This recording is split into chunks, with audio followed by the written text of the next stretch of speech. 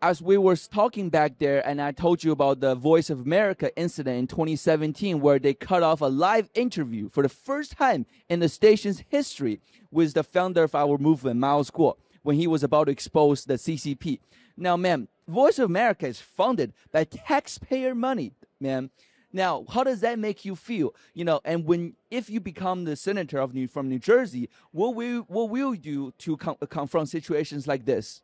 Well, as a senator, once sitting there, I'm totally in favor of all the policies which our taxpayer money goes to protect our country. The movement has to be protect in favor of our family and kids, and I am completely against any movement which take our religions, our freedom, unprotect our kids. So our kids has to be respect. It's your future. You're so young. So I'm here to work for you in America, for your future generation.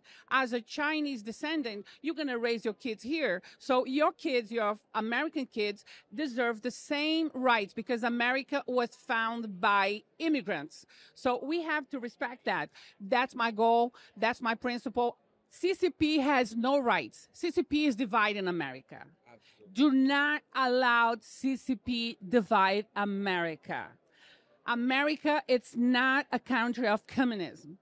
CCP is supposed to be out of America.